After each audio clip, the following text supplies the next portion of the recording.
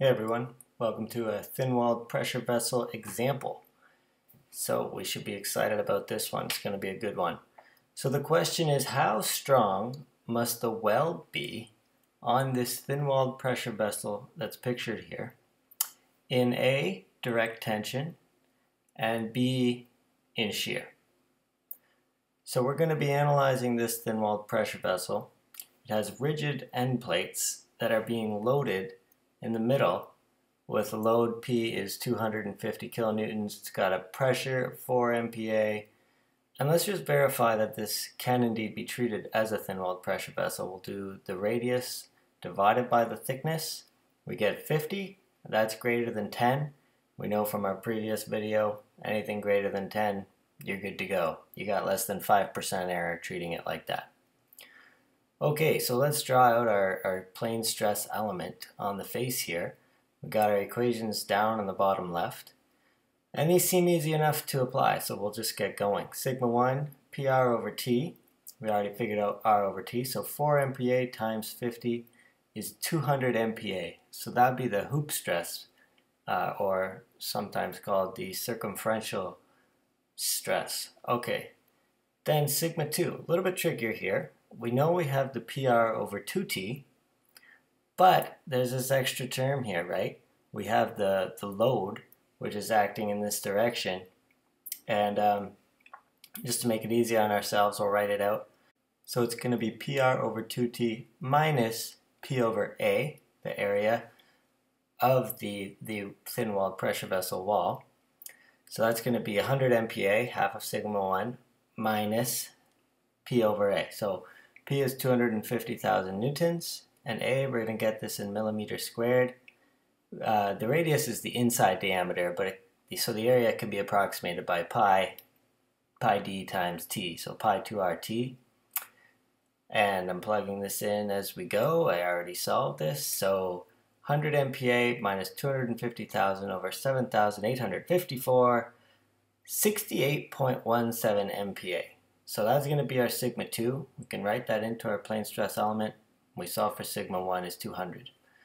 Okay, so now we just want to note here, these are the principal stresses, right? Because there's no shear on these faces.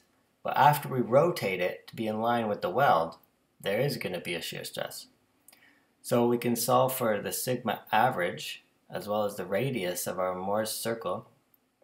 Sigma average, just the average of the two, 134.1 MPa.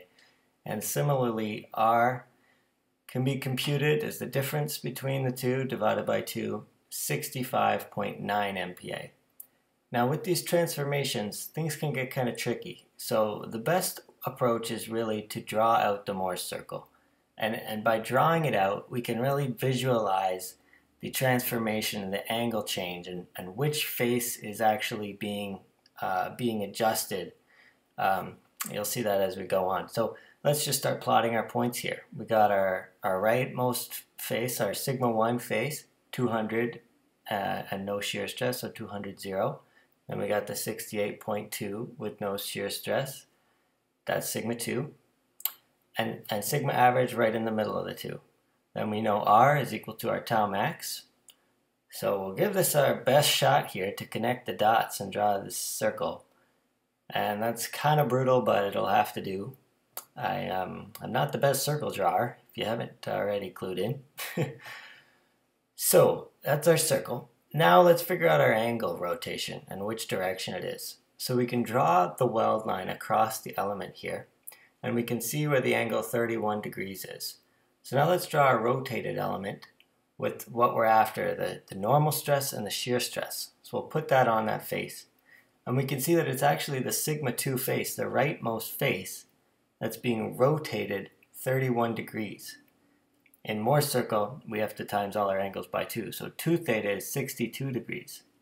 I've highlighted the dot with yellow there because it's that face that we're rotating through in a counterclockwise direction, this 62 degrees on the Mohr circle.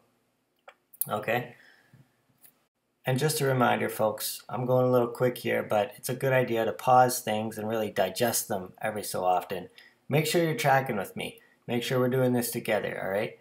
because I need your help as much as you need mine. All right, we're a team.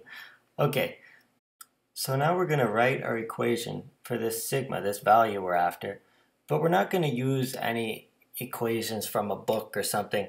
We're actually just going to use our intuition, and we're going to look at the Mohr circle. Okay, this is a foolproof way. We're going to basically derive our own equation by looking at the Mohr circle. So the sigma, you can think about it as we're starting from the sigma average spot, and we're going to subtract r times cos 2 theta, okay? And that's the 2 theta is just the 62 degrees. It's the theta in the Mohr circle. So just from simple trigonometry of that triangle there, we can see that if we start at sigma average and we subtract this distance, r cos 2 theta, we'll get our sigma, the one that we want. So 134.1 minus 65.9 times cos 62 gives us, got to do that in the calculator, can't do that off the top of my head, 103.1 MPa. Now does that make sense? If we look at the Mohr circle, it's between the sigma average and the sigma min that we had. So yeah, that works right there. Let's do the same thing for the shear stress. Tau is r times sine 2 theta, okay? So the cos is for the sigmas or the normal stress, sines are used for the shear stress. So we can multiply that out. R times sine 2 theta, 65.9 times sine 62 is 58.2 MPa. Okay, so that's it for this example actually. We have the strength of the weld that's required in direct tension and shear.